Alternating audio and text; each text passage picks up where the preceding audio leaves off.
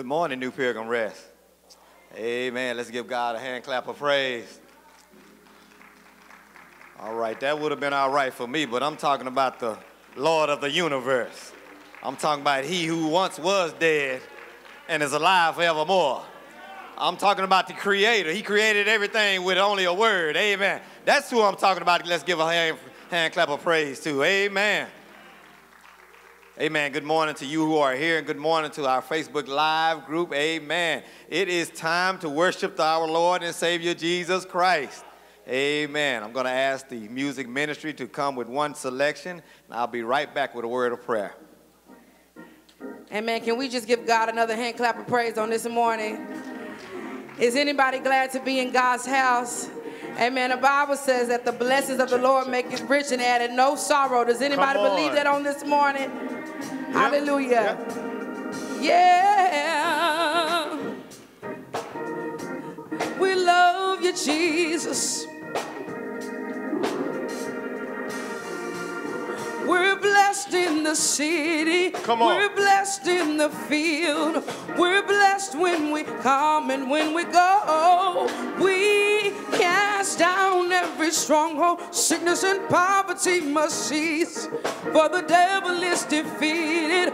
We are blessed. Help me say, we're blessed in the city. We're blessed in the field. We're blessed when we come and when we go. We cast down every stronghold. Sickness and poverty must cease, for the devil is defeated.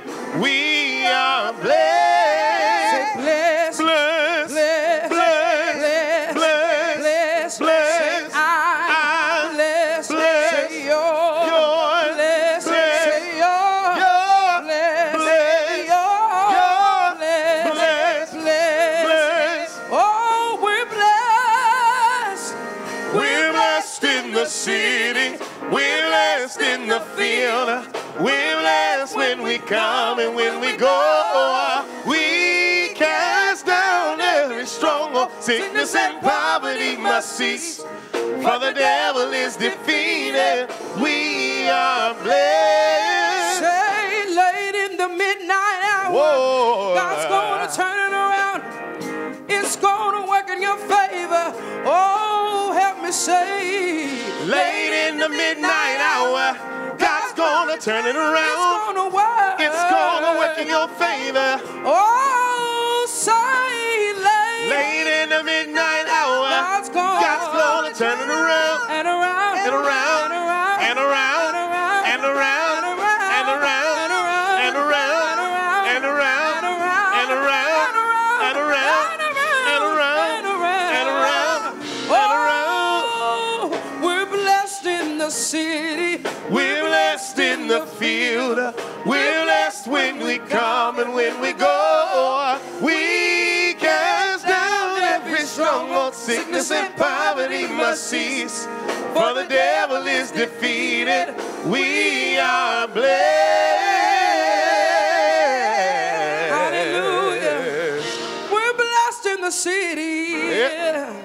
Yeah. Late in the midnight hour, God's going to turn it around. What's he gonna do? It's going to work in your favor. I wish you would get that in your spirit. Come on, say it. Late in the midnight hour, God's gonna turn it around. It's gonna work in your favor. Oh, say late. Late in the midnight hour, God's gonna turn it around. And around. And around. And around. And around. And around. And around. And around. Hey, and around. And around. And around. And around. And around. And around. And around. And around. And around. And around. And around. And around. We're blessed in the city. We're blessed in the field. We're blessed when we come and when we go. We cast down every stronghold. Sickness and poverty must cease, for the devil is defeated. We are blessed. Now, if you believe that you're blessed, just give God a hand clap of praise. Do I have any blessed people in the house on this morning? Yes, God. Hallelujah. Hallelujah.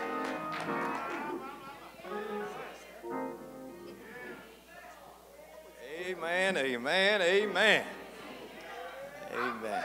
Amen. I am too. Amen. Let us go to the Lord in prayer. Amen. God, our Father, thank you once again for blessing us, Father. Father, you've blessed us in every area of our lives, Father. We just want to pause to say thank you, Father. Thank you for blessing us in the city, Father. Thank you for blessing in our homes, Father. Thank you for blessing us on our jobs, Father. And we especially thank you for blessing us with your Son, Jesus Christ, Father. Thank you for his blood, Father, that was shed on Calvary's cross, Father. Father, thank you for the right that we have to go to heaven, Father, just because he sacrificed his life, Father. Father, we are so blessed because of you, Father. Father, forgive us of our many sins, Father. Cleanse our hearts from all unrighteousness, Father, so we can look more like your Son, Father. Father, thank you for our pastor, Father. Thank you for blessing us with this man of God, Father. Thank you for 25 years, Father. Thank you for his preaching and teaching, Father. Thank you for his love, Father. Thank you for his labor, Father. Father, as we prepare to enter into this next worship service, Father, this next phase of worship, Father, we ask that you bless the message that you're going to use him to preach on today, Father. We ask that you use him as a vessel, Father. Pour him out, Father. Father, we ask that the words that come from his mouth, Father, bless us on today, Father.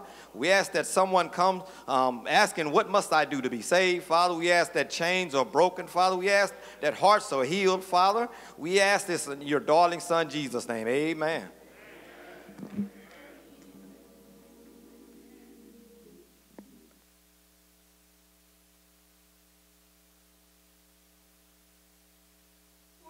And welcome to this Sunday's edition of Pilgrim Land News. Dr. Bell is inviting all of the men of the New Pilgrim Rest Church out on Monday nights at 6:30 p.m. for the Momentum Men Ministry. So all men are invited to come out on Mondays to share in fun and fellowship in the Lord. All ladies are invited to please come out and share in the Ladies' Bible Study on Tuesdays at 11 a.m., either here on campus or on Zoom. So please make sure you're coming out to learn a rich, royal, and regal word in the Lord on Tuesdays at 11 a.m. Hope to see all you ladies there. Pastor is asking all to please join us here at 7 p.m. on Wednesdays for Life Night Bible Study. You can either meet here on campus or you can meet on Zoom. We're learning great lessons such as, who is your spiritual mother? And are you spiritually mature? So please make sure you join us on Wednesdays at 7 p.m., either here at the church or on Zoom for Wednesday night Life Night. We're asking all to please me in prayer for our pastor, Dr. Billy L. Bell, as he travels this week to Los Angeles, California for the WHW Expository Preaching Conference.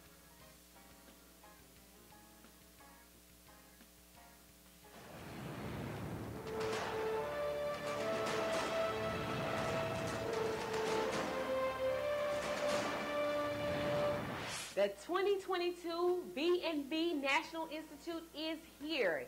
Yes, we are at that time of year. We will be hosting the B&B Institute on Wednesday, November the 16th through Friday, November the 18th, here at the New Pilgrim Rest Church. We will have our morning lecturer, the Pastor Anthony Pettis, all the way from Fort Wayne, Indiana. Our co-pastor, Dr. Roy E. Brackens, will bring the noon message, and our nightly evangelist will be none other than Dr. Frank E. Ray, all the way from Memphis, Tennessee. Classes will begin at 6:30 p.m. We will have classes such as how to handle stress, how to pray, and for our Christian ladies, Christian unity.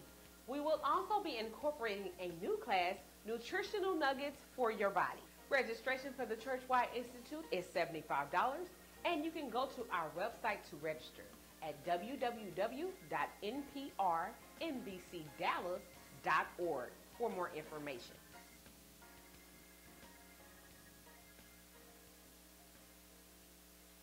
Thank you for watching this Sunday's edition of Pilgrim Land News. We hope you have been greatly impacted by them. We hope to see you guys next week.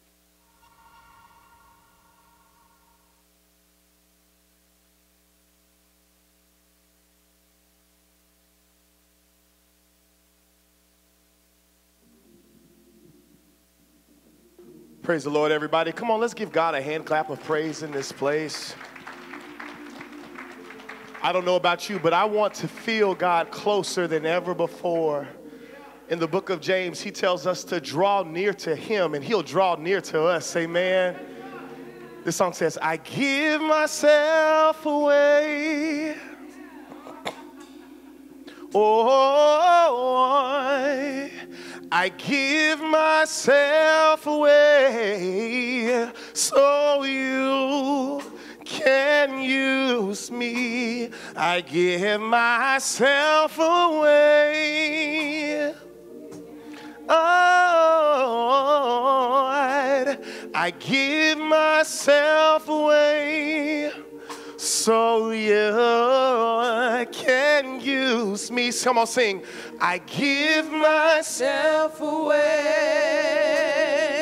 Come on, let's make that declaration this morning. I give myself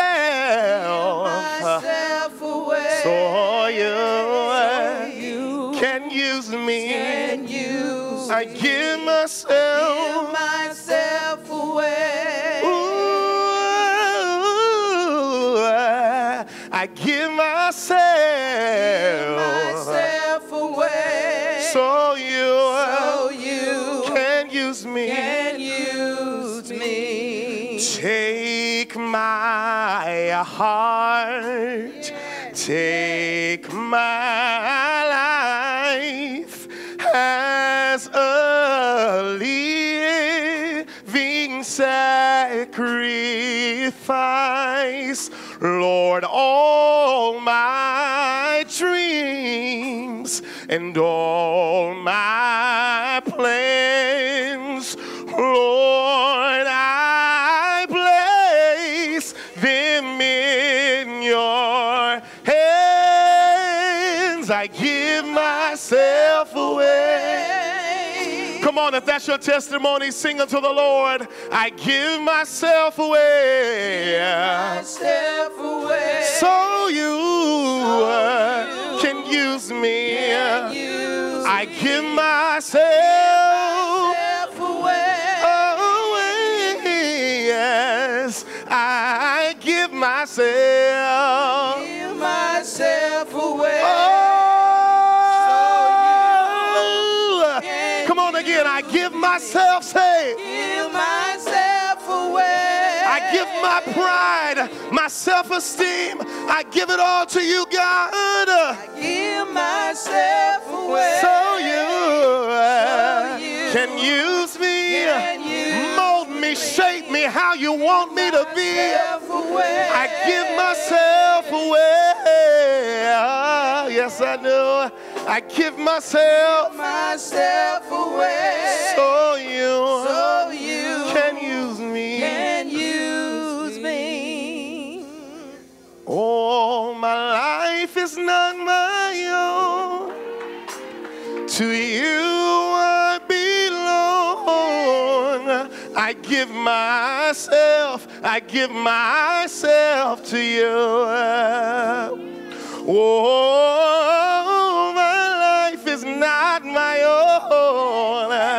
To you I belong. Come on and say, I give myself. Say, I give myself to you. All over the room, can we say that? My life is not my own. Life is not my own. To you I belong. Oh, I give myself. I give myself to you. Come on, one more time. My life is not my own. To you I belong. Oh, I give myself. I give myself. To you. One time, I give myself away. I give myself away. Thou art the potter, I am the clay. Give myself away. Yes, yes, yeah. I give myself. Give myself away. I give myself. Give myself away. So you 24. me. Can use me. Can use me. Can use me. Can use me. I want you to use me in your service. Use me. I'll go wherever you want me to go. Use I'll say whatever you want me to say. Use me. I want to be yielded to your will, God. Use me. I'll go wherever you want me to go. Can use me. Can use One more time. me. I give myself away. Come on, let's sing to the Lord.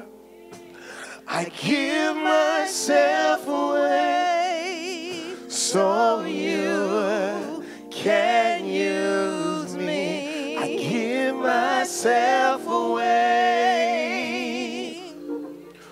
Oh, I give myself away so you can use me. I dare you to open up your mouth and say, I'm available. I dare you to open up your mouth and say, I'm available. I'm available to be used in your service. Wherever you want me to go, whatever you want me to do, whatever you want me to say, God, I'll go. I'll go. I'll go. Hallelujah to your name. Bless your name. Bless your name.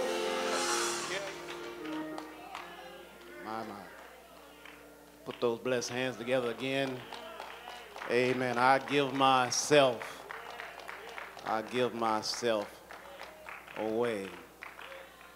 Thank God for this music ministry, and then to this listening audience, we give praise and honor to God. And those of you that are online, we thank and praise God for you who are looking in through Facebook Live. How we praise God even now for you stopping by here and listening to this broadcast on this morning. What a marvelous day it is. I say, what a marvelous day it is. God has blessed us tremendously to see another day that we ought to be excited about. I pray that when you woke up, you told the Lord, thank you. I pray when you woke up, you told the Lord, thank you for another day that he has allowed you to see and allowed you to be in a day that he's made. It's a brand new day. It's a brand new day. It's not like any other day you've ever been in, because you've never been in this day. None of us have never been in this day. Amen. So this is a brand new day. It's another Sunday, but it's a brand new Sunday. Amen. Amen. But there's a word that's couch chronicled and cataloged in the gospel recorded by St. Luke, chapter 7, verse number 10. It's royal, regal, revealing, and ready and begging to be preached. And I pray for the Holy Spirit to guide us now through this passage of Scripture. Verse 10, verse number 10. And they that were sent, returning to the house, found the servant whole that had been sick. Had been sick. Turn to the person next to you real quick. Tell them good morning. Neighbor, it's good to be here. And with God's help and our prayers, Pastor is going to preach about simple solution to a serious situation. Simple solution to a serious situation.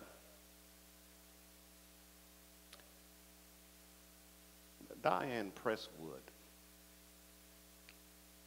driving home with her two daughters, Kimberly, who's 2 years old, and Christy, 6 months old. Diane Presswood pulled into her driveway and decided to go to the mailbox and get the mail. Diane Presswood left the key in the ignition. And while she was retrieving the mail, Kimberly, 2-year-old daughter, locked all the doors. And Diane Presswood came back and she was trying to get Kimberly to lift up the latch on the door. Diane Presswood tried about an hour to get Kimberly to lift up the lock on the door. And she tried everything she knew to solve this issue. Finally, with tears running down her eyes, they lived in the country, so she couldn't go next door to neighbors. There were no neighbors there. Her husband was out of town. And Diane Presswood got so frustrated trying to get little 2-year-old Kimberly to unlock the door that she sat down on the side of the car and just began to cry. Finally, she heard some tapping on the window. Little Kimberly had raised herself up and was tapping on the window. And Diane Presswood was still trying to get Kimberly to unlock the door. Kimberly, 2 years old, she said, "Mommy, do you want me to roll down the window?"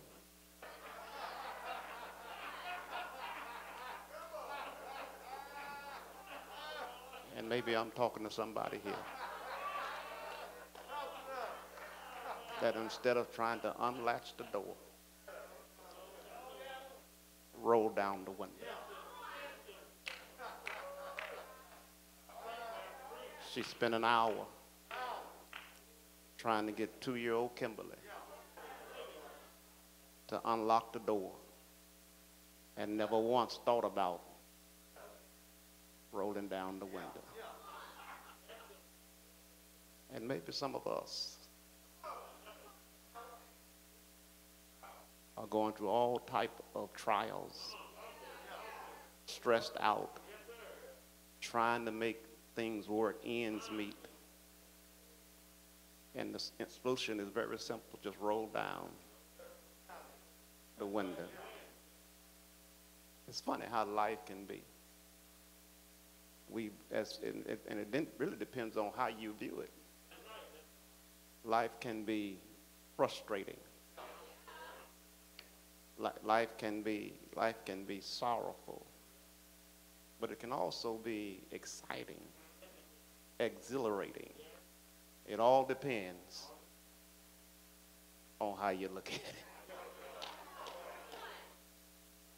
We've coming out of pandemic. We go to the stores and shelves are not full like they used to. Nowadays, when you're going to shop, when you see that item that you want, you better grab it. We can't come back next week like we used to, because next week it will be totally cleaned off.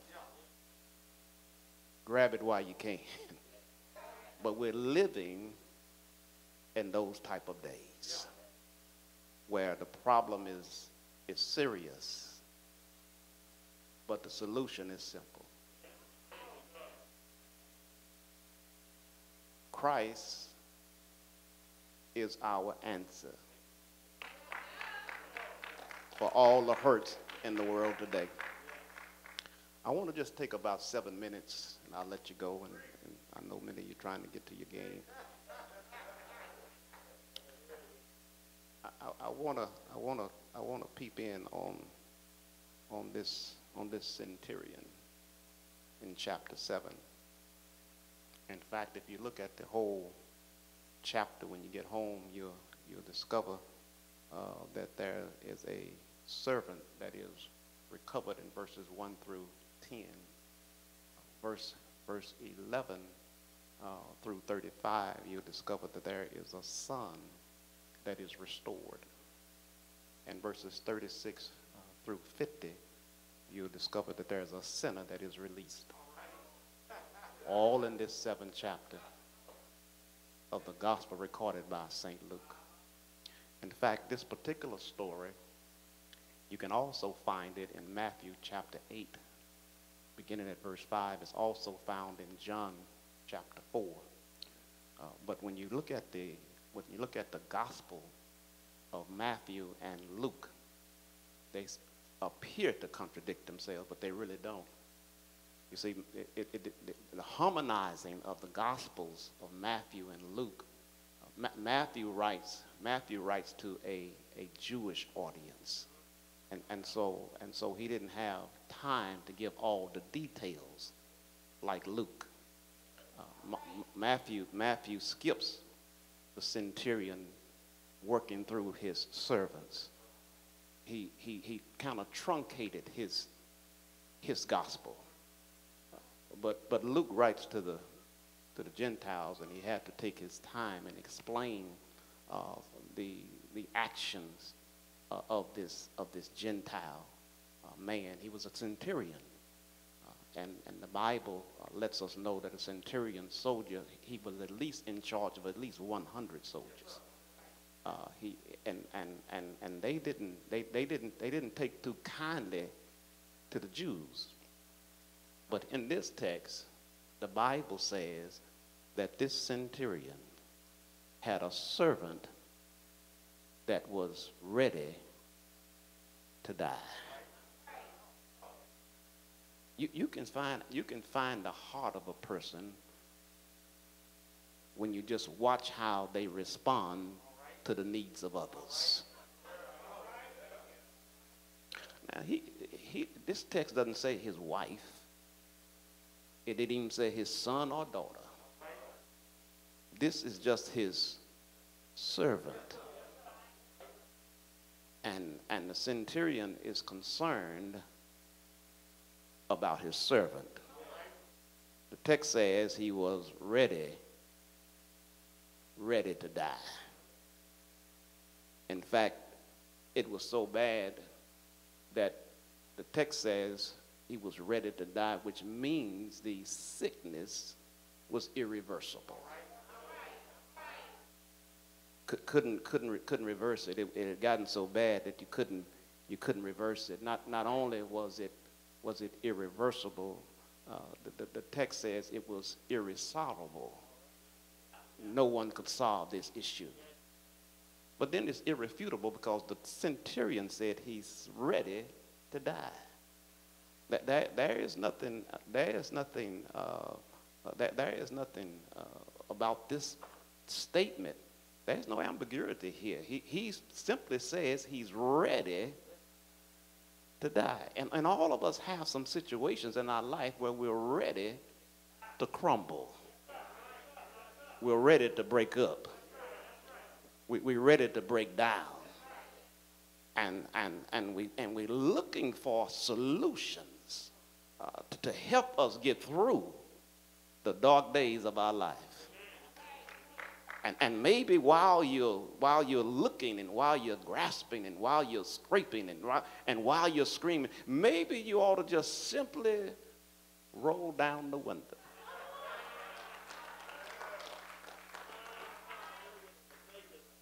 This text says that the centurion was concerned about his soldier, about his servant. Now watch this, because the text opens up saying, now he had ended all of his saying. That's verse 1. In the audience of the people, and the text says he entered into Capernaum.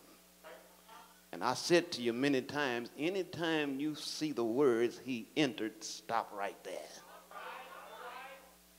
Because anytime Jesus enters something, it's getting ready to happen. He entered.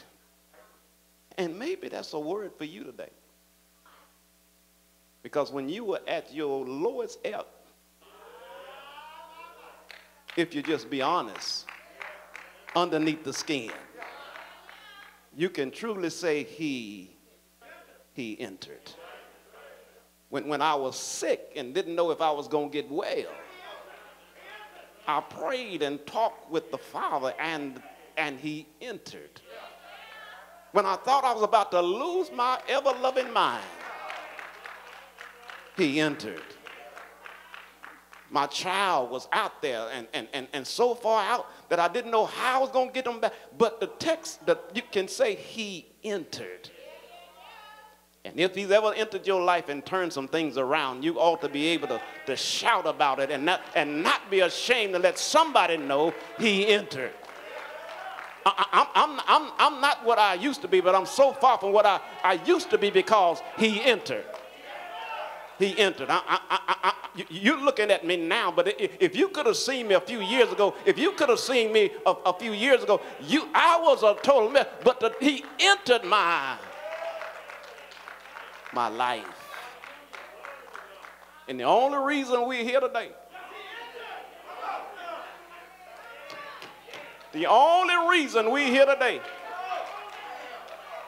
is because he entered.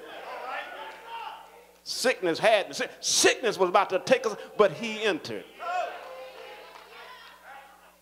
And whenever I read where he entered, I think about my own life, and I can live transcript from my own life. And when he entered, something happened.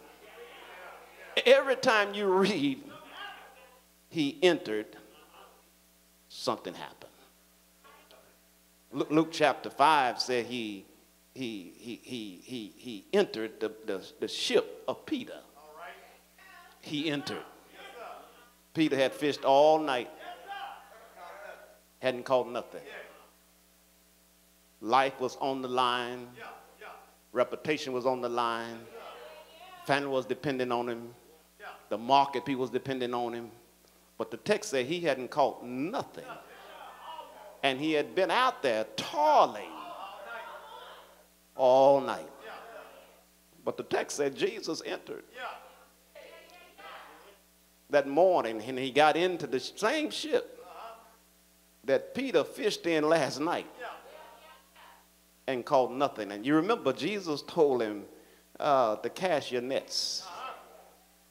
Take your nets and throw them into the water, and Peter dropped one net, and the text says that the net broke.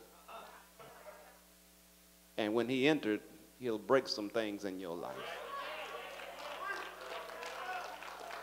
So somebody who's been fooling, somebody who's been trapped with addiction, ought to be able to see he entered.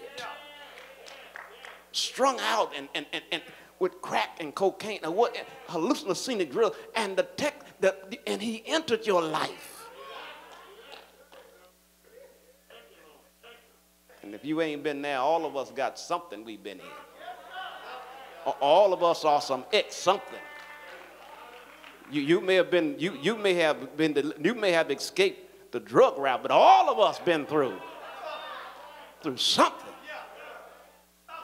And the bottom line is, he entered.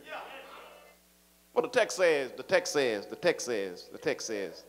and the centurion servant, watch this now. The text says,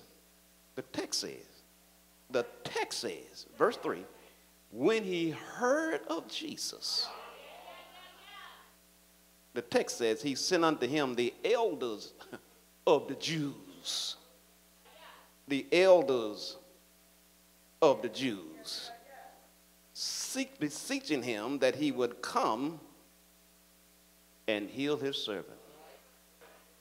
He sent the elders, the presbyteros. He sent the elders to go to Jesus. Now notice this text. And I'll let you go. I got about 4 minutes. Now, the text says, he heard of Jesus. Hadn't met him,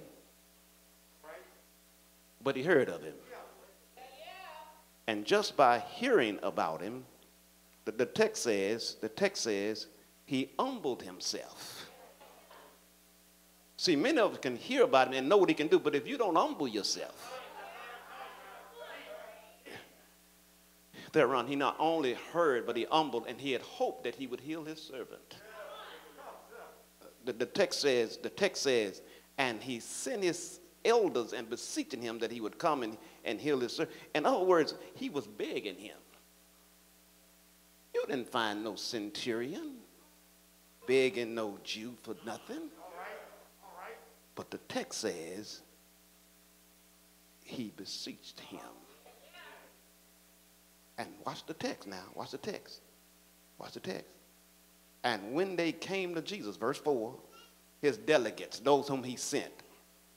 And see, it was the same as when we send when we send anyone from the White House to go to another nation. They're speaking on behalf of the president. Secretary of State, they're speaking on behalf. It's as if Biden was right there talking to that delegation. So the text says he sent a delegation. And the text says when they came to Jesus, they besought him instantly, saying that he was worthy for whom he should do this. Watch this now. Watch this now. They besought him. They besought him. Now they besought him. Parakaleo. This Greek word is a compound Greek word. Para means alongside. Kaleo means to call. When they got to him, they called Jesus alongside them. And they pulled him alongside them, and they went to telling him what their master had sent them for. And so when they got his attention, they put him alongside of him, and then they saying, listen, we've been sent here because our master's servant is sick and ready to die. And listen, Jesus, we feel you ought to do this. We know he's a Gentile, but Jesus, we feel you ought to do this for him because he built us a synagogue. Now, the text doesn't go out, they don't care. He was not only a centurion, he was a rich centurion soldier. He was wealthy. But he used his wealth to build a synagogue. I mean, where the word of God is taught. Now, why would he build something he's never going to go in? He built it for the Jews. He had a love for the Jews. And see, when you got a love for somebody, you can do some things that don't immediately impact your life.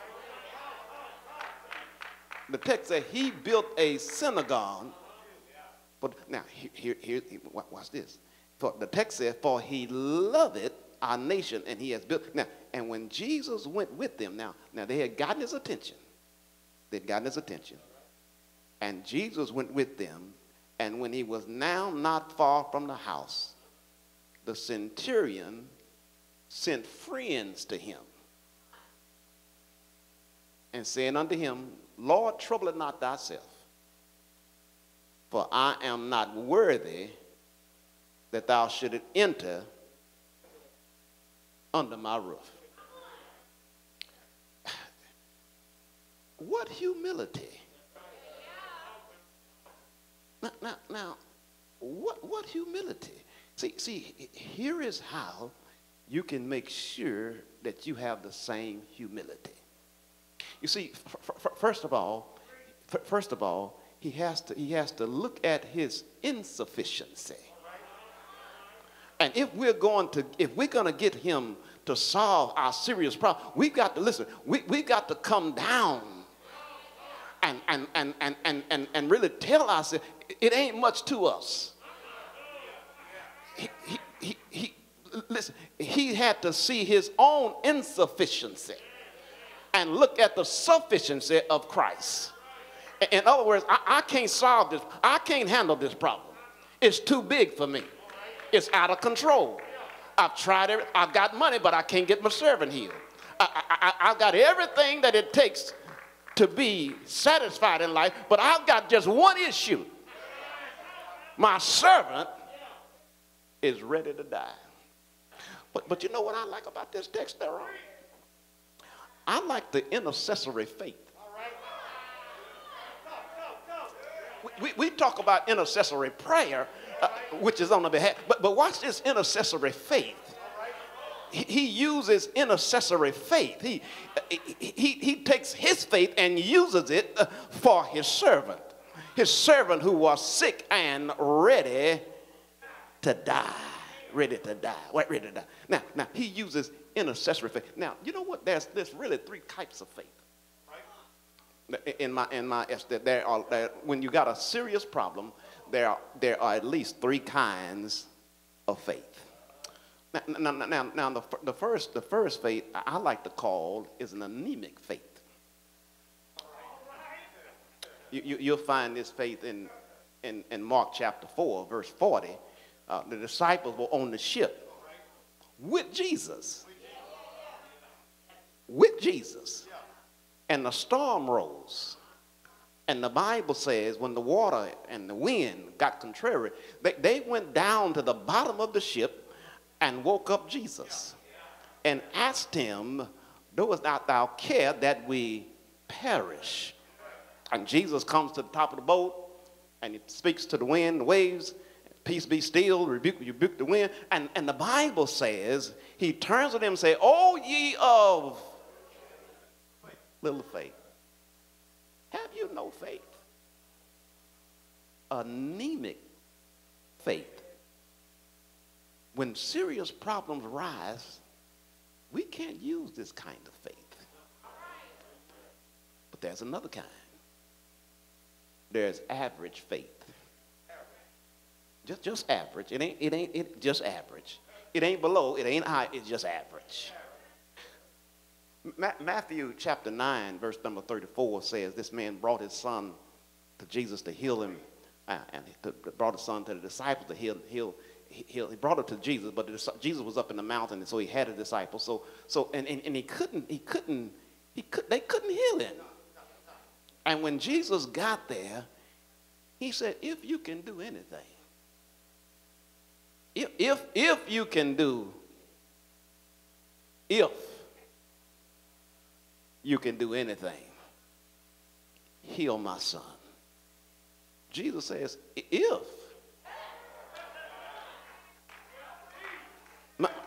Can you believe? And the man said, "I believe, but Lord, help thou my unbelief. I believe, but I'm just not there yet. I'm not at that level that I should be, but I'm striving." But then we take a look today. We have anemic faith. We got average faith. But then watch the text, because this faith we see here now is achieving faith. And when you're going through serious issues, you need some achieving faith. You need some faith that can get you through it, that won't stop until you get to your destination, won't stop till your problem is resolved, won't stop till the issue is solved, won't stop until you're where you're supposed to be, won't stop until you got everything you need to move into the house, everything you need to take care. I need some achieving faith. This text says this man had achieving faith. But now watch, not only did he have intercessory faith, but now watch this, not only did he have intercessory faith, but the text said he had invested faith. He had invested faith. He invested his faith into the life of someone else. But not only that, but McCoy had influential faith. His faith could influence. And he sends a delegation to Jesus for him to heal his servant. Watch this text. Watch this text. Watch this text. Watch this text. The text says, when Jesus was on his way to the house, the centurion stopped him. Now, you've asked him to heal your servant. You send a delegation. But do you see the progression of this man's faith? He sends a delegation. They go to Jesus. They pull him alongside him. They get him to come. And while he's on his way, he stops him. Whew. This centurion is growing every day. The text says he stops him. Now watch what he said. He says, watch this now. He said, Lord, trouble it not thyself. I know you're busy. I know others are calling on you. I know you healing the sick, raising the, I know you busy. Trouble it not thyself. Watch this now. He said, now, watch this. Trouble it not thyself. He said, listen, I'm not even worthy for you to come under my roof. He said, wherefore neither thought I myself. Now watch this. I wasn't even worthy to come to you. That's why I sent a delegation. I know my own unworthiness. I know my own sinfulness. I know my own darkness. And I sent a delegation. I sent the elders to come to you because of my own darkness. But now watch the servant. Watch the servant. I'm close. Watch the servant. He said, I'll tell you how you, he said, it's simple, Jesus. You can say in a word. You ain't got to travel here. You can say in a word, and my servant can be healed. This text about to make me pull my hair out. Because this Gentile, now watch this. He built the synagogue, but he never went in the synagogue. He did not have the Jewish culture. He did not have anybody to speak the words to him.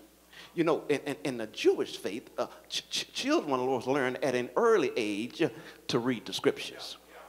So my thing is, if he wasn't raised in the Jewish culture, he didn't have any rabbi to speak to him. He built a synagogue that he never went into.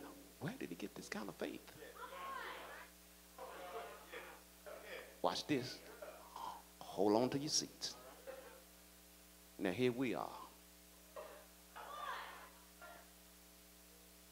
We got everything we need.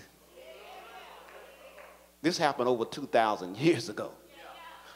But we have the whole Bible before us. And not only do we have the whole Bible, listen, we have heard of the miracles that Jesus has performed. We know of the miracles that God has performed. We got all of this available to us, and yet our faith is anemic. Here is a man who, listen, and faith come by hearing, hearing by the word of God. And here is a man who was not availed to this, and yet he has faith to tell Jesus, you can just say in a word. And here we are, multiple Bibles,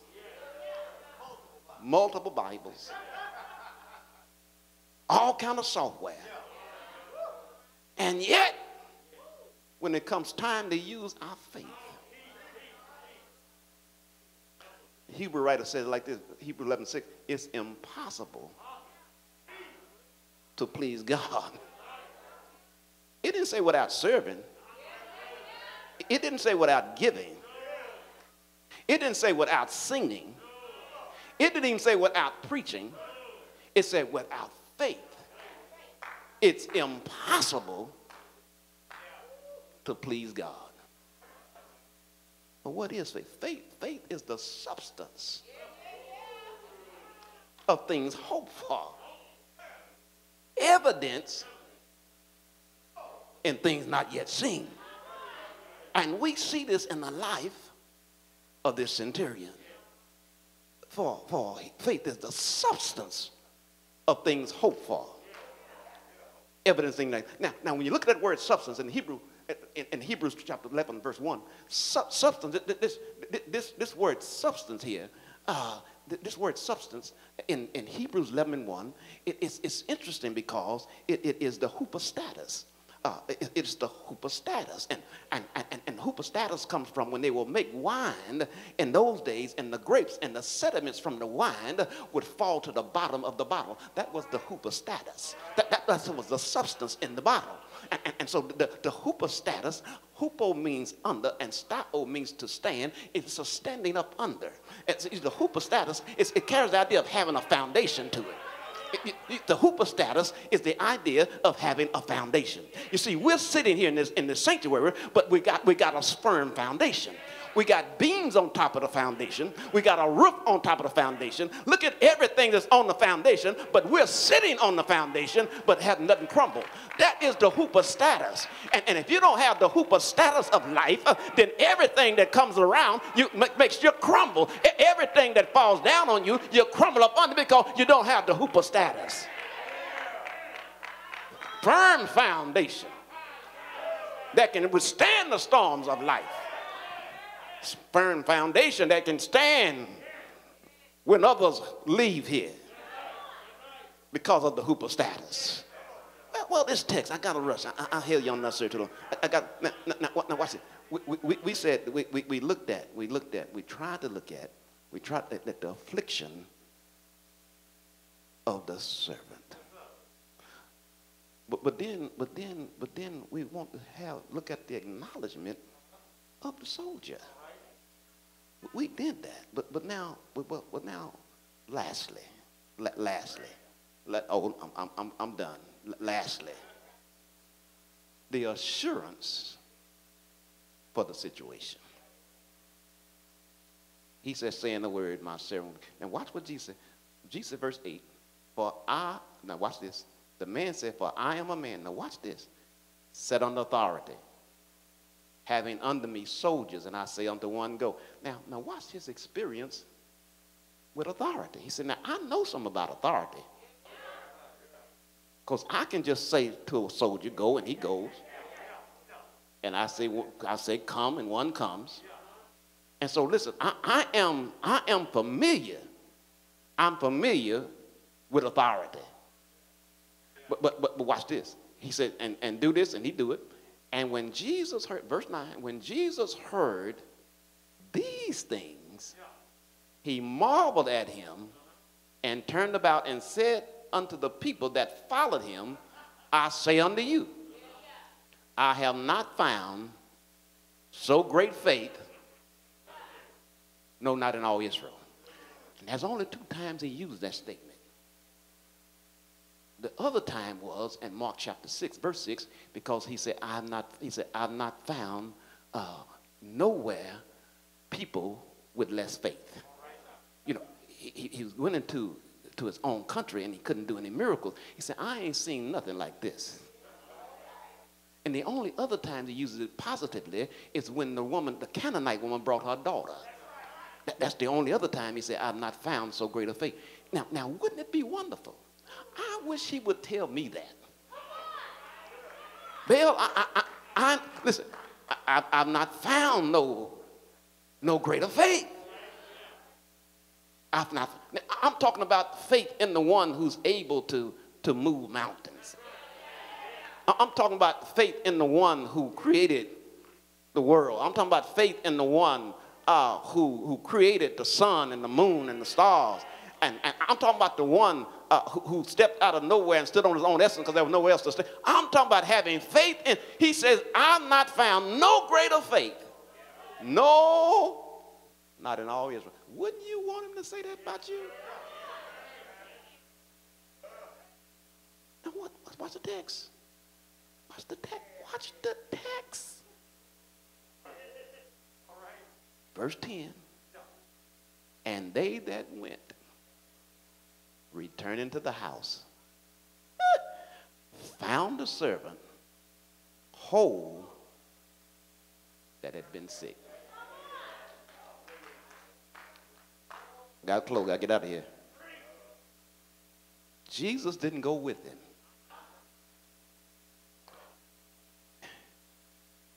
he took the word of a Gentile, one who hadn't met him, one who hadn't heard him, heard about him, but hadn't heard him. And isn't that the way our life operates? We hear about things and we act on them. We hear about somebody and we act on it. That's why commercials pay so much money. Because they know if they can get us to hear, more than likely we're going to act on it. But wouldn't it be good if we learn how to do what the Apostle Paul shared with us? 2 Corinthians chapter 5, verse 7, we walk by faith and not by sight. Habakkuk 2:4 said, the just shall live by faith. Our whole life operates off of faith. Pisuo, it means persuasion. What are you persuaded? Paul said, I'm persuaded that neither height nor depth, nor things present, nor things to come, neither height nor depth. Have I got a witness here? Nothing shall separate me from the love of God. Have I got a witness here? What separates you from the love of God? Have I got a witness? God is in the healing business. Have I got a witness? Some of the struggles we have them because, as the songwriter said, we won't carry everything to the Lord in prayer. Have I got a witness? Oh, what needless pains we bear, all because we won't carry everything to the Lord in prayer. Have I got a witness? He's able to lift a bowed down head. Have I got a witness? The things you're struggling with, the Lord is able to take care of them.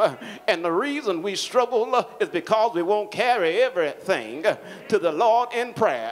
Have I got a witness? I thank God I've learned how to carry everything. Have I got a witness? And there's nothing on the other side of everything. Have I got a witness? I carry everything. I carry my little problems. I carry my mid-sized problems. I carry my big problems. I carry everything to the Lord in prayer. Have I got a witness? I bring them to him and he takes care of everything. Peter told us to cast all our cares upon him, for he careth for you. Have I got a witness?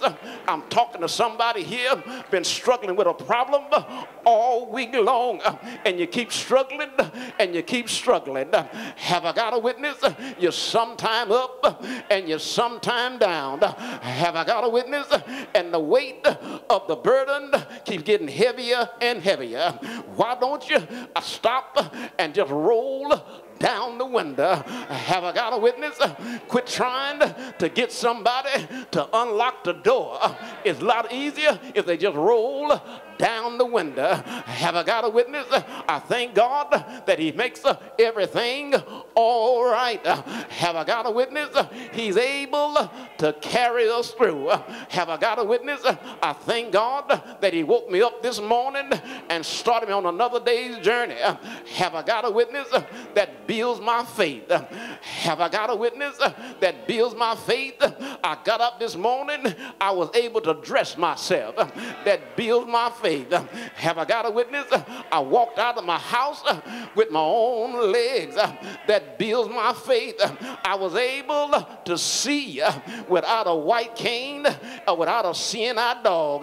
That builds my faith. Have I got a witness? I was able to get in my car and drive down the dangerous highways of life. That was building my faith. Have I got a witness? I arrived at 1930 Gallagher here in West Dallas that kept building my faith. Every time the Lord allows us to go a little step further, it ought to build your faith. Have I got a witness?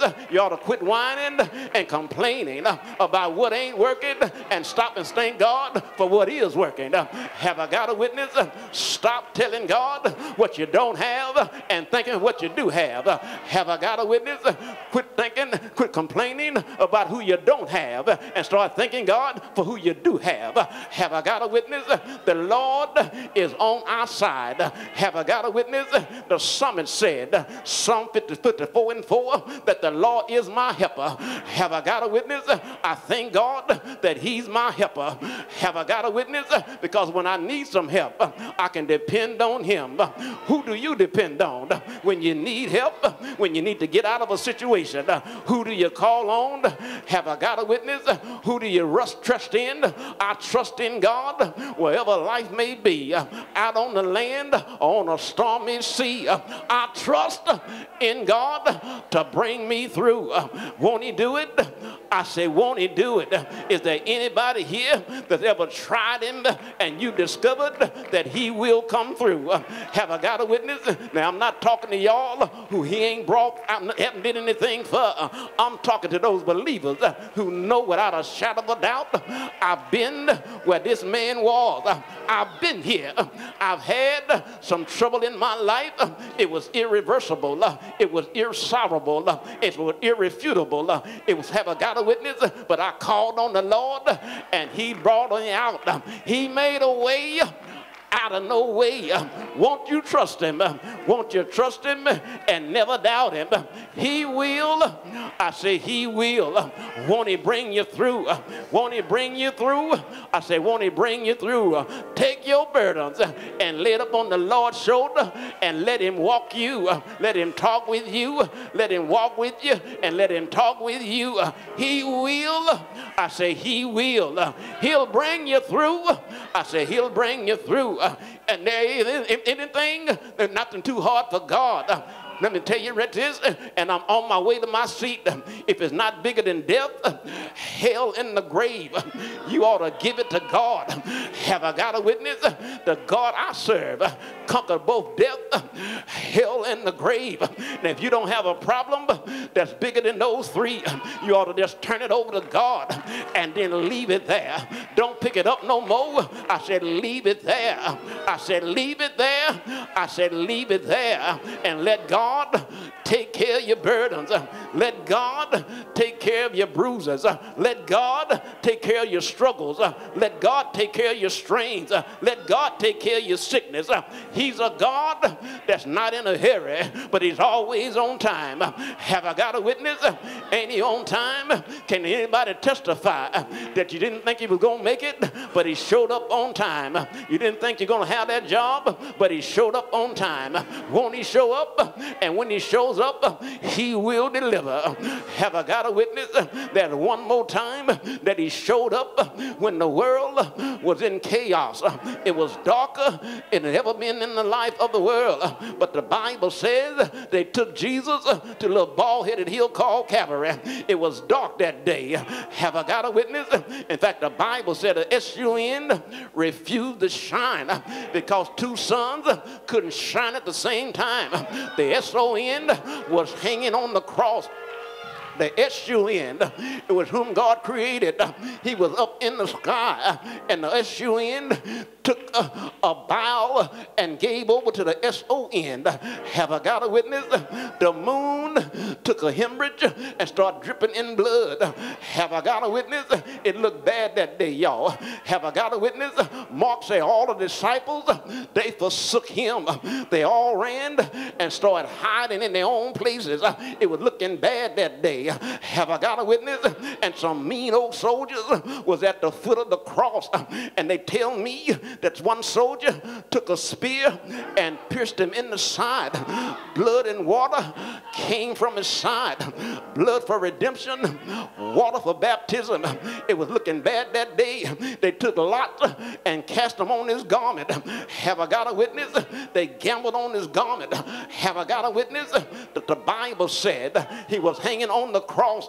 It was dark out there, darker than 10,000 midnights, but through the darkness, I said through the darkness, my Savior lifted himself up off the nails and said, Father, forgive them, for they know not what they do. Have I got a witness? Lifted himself up off the nails and said, woman, behold thy son, and son, behold thy mother. Have I got a witness? They tell me that he lifted himself up off the nails. Have I got a witness here? Have I got a witness? And said, my God, why hast thou forsaken me? Have I got a witness? I told y'all it looked bad. Have I got a witness? Died on the cross, 6 in the 9th hour. Died on the cross. Have I got a witness? They buried him in a borrowed tomb. Stayed there all day Friday and all Friday night, all day Saturday and all Saturday night. But early, I say early Sunday morning, Sister Mary came running, looking for her Lord. But 2 angels were sitting on the rock and say, he's not here. And why seek ye the living amongst the dead? He has risen, just like he said. If he said it, you can believe it. If he said it, you can trust him. If he said it, you can stand on it. Have I got a witness? He got up. I say he got up. He got up. Yes, sir. He got up from the grave. Have I got a witness? And the Bible said, tabernacle here 50 long days and took a cloud and went back to glory. Have I got a witness? And the angel was sitting around and say, ye men of Galilee, why stand ye here gazing? That same Jesus is coming back again. And that's what I want to leave you with. While you're struggling and while you're straining, while you're stressed out, that same Jesus is coming back again. Won't you roll down the window? Have I got a witness? And quit trying to beat your problem and just roll down the window. Quit trying to beat your stress and roll down the window. Have I got a witness? I'm out of here, y'all. But thank God that Jesus, he's alive. Won't you say he's alive? I say he's alive. Ain't he alive? He's alive. Have I got a witness? In the Revelation, John chapter 2, say he's mobile. He's walking with the 7 golden candlesticks. Have I got a witness? He got the 7 stars in his right hand and the 7 golden candlesticks, which is the 7 churches. And he's walking around. He may be on your pew right now. Why don't you tell him what you need? He's right there on your pew. Tell him what you need. Tell him what you're going through. Tell him what you've been through. Have I got a witness? And won't you tell him that you bring me out? If you bring me out, I'll serve you until I die. Ain't he worthy? I say, ain't he worthy? Say yeah. Say yeah. Say yeah. Say yeah. Won't he do it? Won't he do it? Won't he do it? He'll do it. Simple solution to serious situation. Nothing you're going through is too serious for him to handle. The only reason he don't handle it is because you don't give it to him. The only reason you keep struggling, falling, stumbling, because you won't give it to him. If you give it to him, it'll make your life brand new. Anybody here ever turn it over to Jesus? Am I the only one that ever turned it over? I thought I had it made. I thought I knew what I was doing, Tessa. I didn't need nobody to tell me. I knew what to do. But one day I ran into a brick wall. And I discovered that I couldn't do nothing on my own. But I heard the words of Jesus says, "Come unto me, all ye that are burdened and heavy laden, and I'll give you rest." Sylvia, the word said, "Take my yoke upon you and learn of me." You discover that I'm meek and mild. Now I heard that, but when I acted on it, that's when my life began to change. We can hear stuff, Linda, all our lives, but if we never act on it, and I'm talking to some folk, you've been listening to the gospel all your life. One sermon after another, one lecture after another. When you gonna act on it? The devil don't mind you hearing. Listen, he don't mind you coming to church. Can I say that? He don't mind you coming to church. He don't mind you hearing God's. He just don't want you to act on it.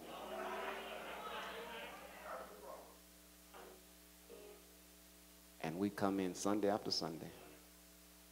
We hear, pick up our purse, phone, go back home, but we never act on it. Stand on it. If God said it, I believe it, and that should settle it. Simple solution to a serious situation. Christ is the answer. He's the key that can open the door. He's the key that can open the door. But as long as we continue to be in self and think about our sufficiency, we got to see our insufficiency and see his sufficiency. If we're ever going to solve the issues that you're going through, you got to realize that there's a God bigger than you. And he's bigger than any problem that you're going through. It's called surrender. It's called surrender. And that means to throw up both hands. That means get out the way. That means don't become a threat to what he's trying to do in your life. Lord, I surrender all. I surrender all. All to you I owe. Because sin have left a crimson stain. And he's washed me. And if he washed me, he'll wash you. He hadn't run out of washing. There is no water crisis with him. He'll wash you today and make your life brand new. The door to church is open. Maybe one here, Candidate Baptism Christian Experience. The door to church is open. If you're here. If you're here. If you're here. God is the joy and the strength of my life. If you're here. He moves all pain, misery, and strife. He promised to keep me, never to leave me. He'll never, ever come short of his word. I've got to fast and pray, stay in the narrow way. I'll keep my life clean every day.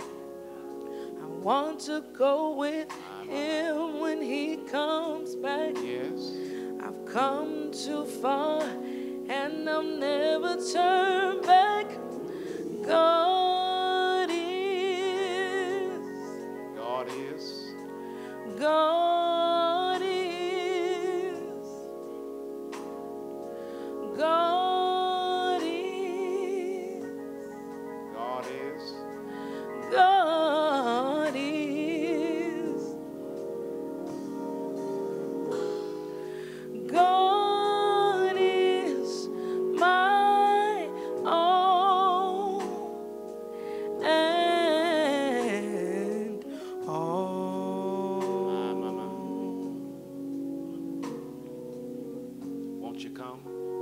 Won't you come?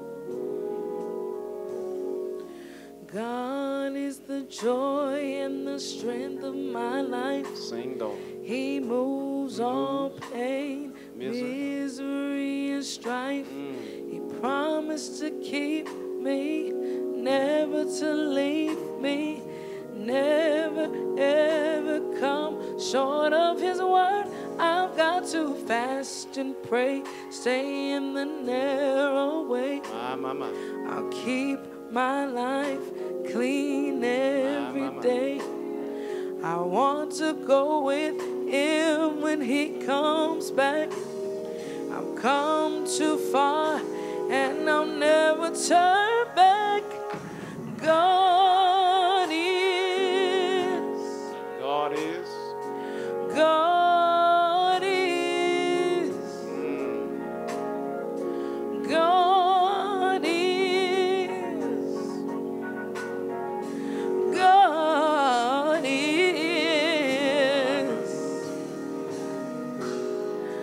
God is my all, all,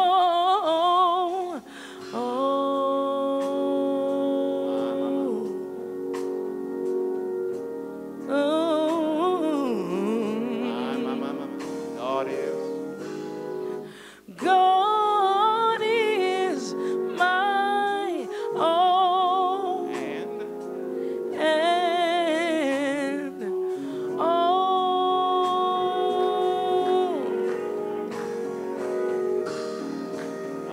my. God is. Oh, God is.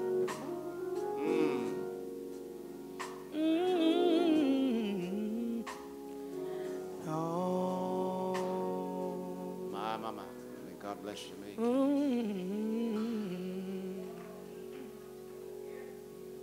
Amen. Amen. Amen.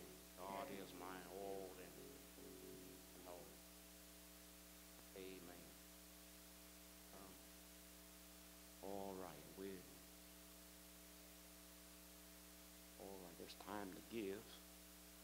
Time to give. And we'll do that right after we do communion. Come on, brethren. Y'all ready? The giving ready? Brother Deacons, are we having communion? Okay. I know we forgot we're going to change up things. Okay, come on, Reese. I'm still way back there. Waiting for y'all to walk down. We don't do all that walking and turning and saluting and all that. Got a different way. Come on, brother.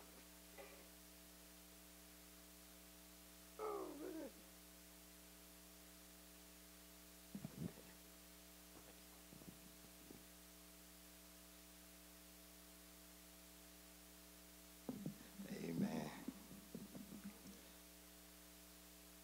Amen. Before we begin, does anyone need a communion receptacle vessel? If anyone desires to partake of this communion service and does not have a communion receptacle, please raise your hand. All right. We have one in the back and the center. Amen. Thank you, brother.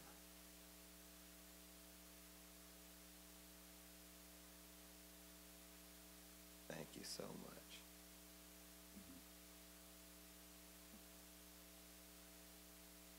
Amen. Let us pray.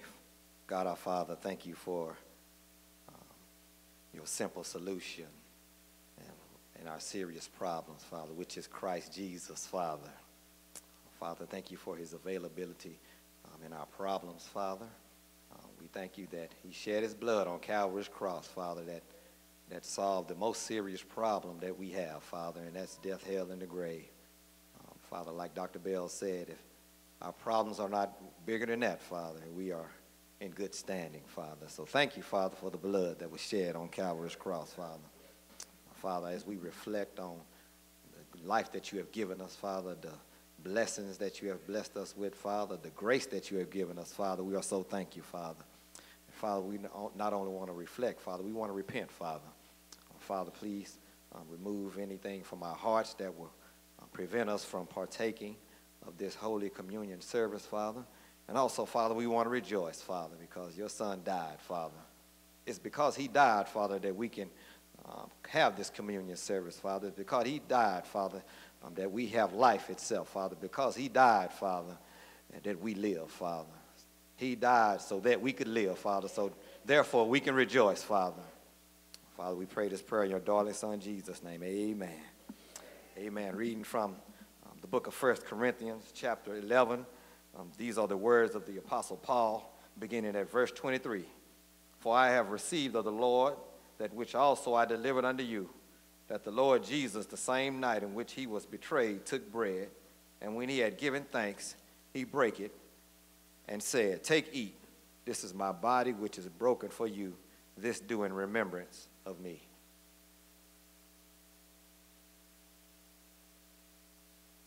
After the same manner, also he took the cup when he had supped, saying, This cup is the New Testament in my blood. This do ye often as ye drink it in remembrance of me. For as often as ye eat this bread and drink this cup, you do show the Lord's death till he come. Amen.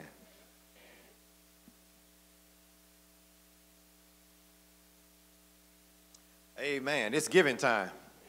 Amen. I'm going to say that again. It's giving time. Amen. I get to come back and give what God has already given to me. Amen.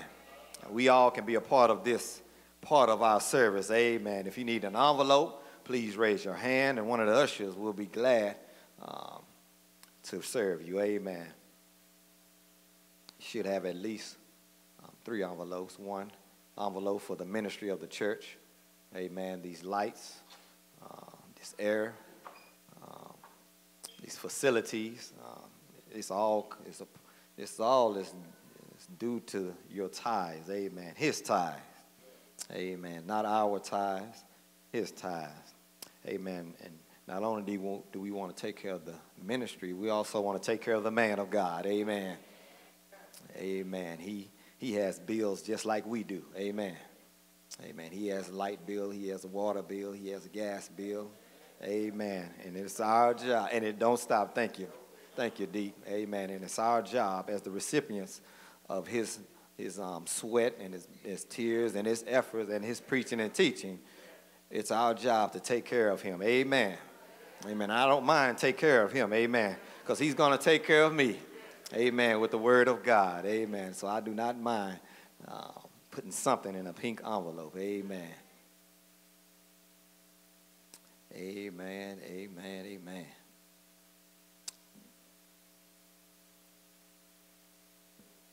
Okay, man. Okay.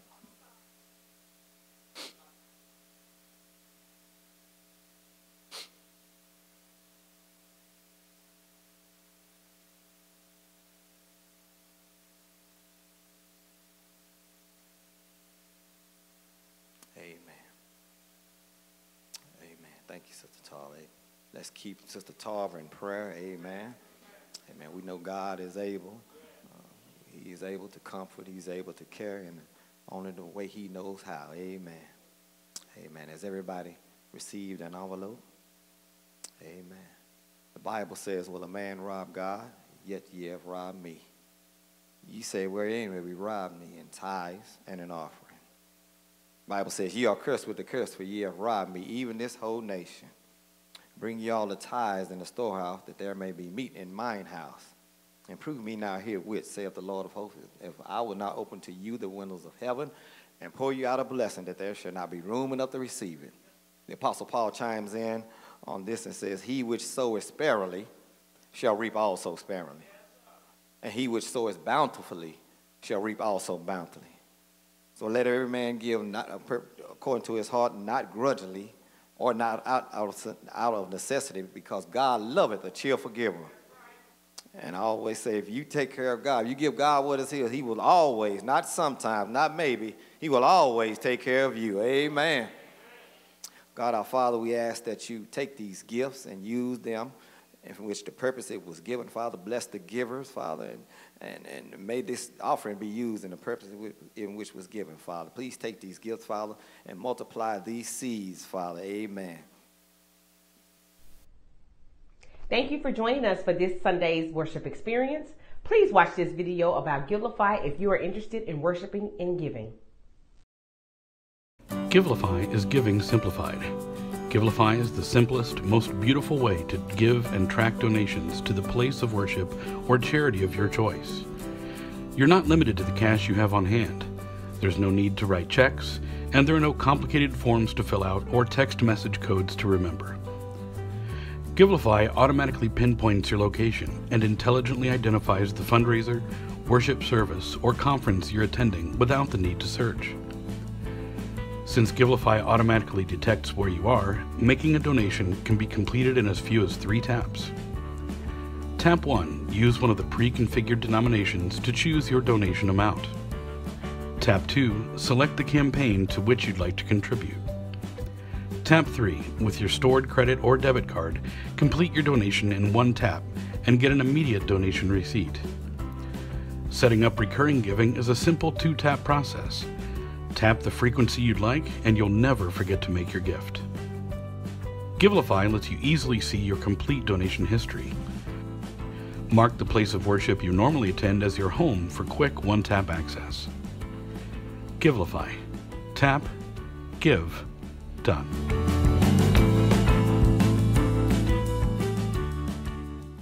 Thank you for joining in this worship experience on this morning. We pray that you were blessed by the message. Come back and be with us on next week. We pray that God will continue to bless you, guide you, and guard you, and grant you his grace as you continue to serve him in this kingdom.